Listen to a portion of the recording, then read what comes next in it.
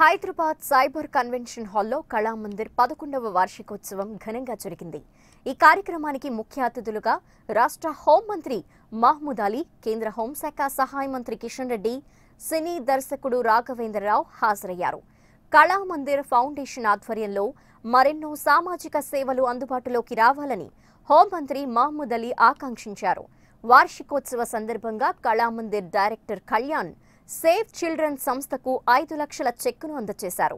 చేనేత కళాకారులను సన్మానించిన అనంతరం దర్శకుడు రాఘవేంద్రరావు చేతుల మీదుగా నేతన్నలకు 2,50,000 చెక్కును అందజేశారు. తమ సంస్థలో పనిచేసే ఉద్యోగుల పిల్లల్లో మెరిట్ స్టూడెంట్స్ కు 60 లక్షలతో విద్యా సౌకర్యాలు కల్పిస్తున్నామని, రాబోయే రోజుల్లో మరిన్ని సేవా కార్యక్రమాలు చేపడతామని కళామందిర్ డైరెక్టర్ కళ్యాణ్ తెలిపారు.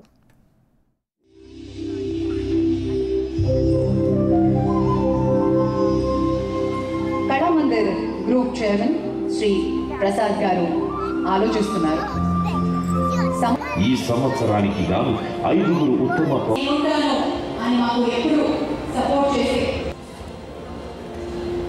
రమేష్ గారి హోమ్ శాఖ అనుకుంటున్నారు. రమేష్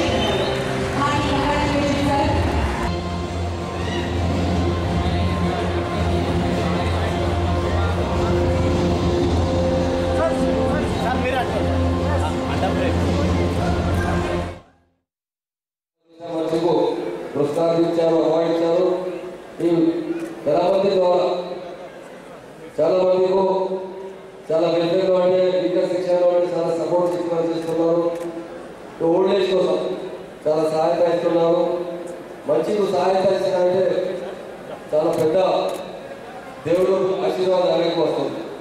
కళామందిర్ ఫౌండేషన్ 11వ వార్షికోత్సవం జరుపుకుంటున్నాము.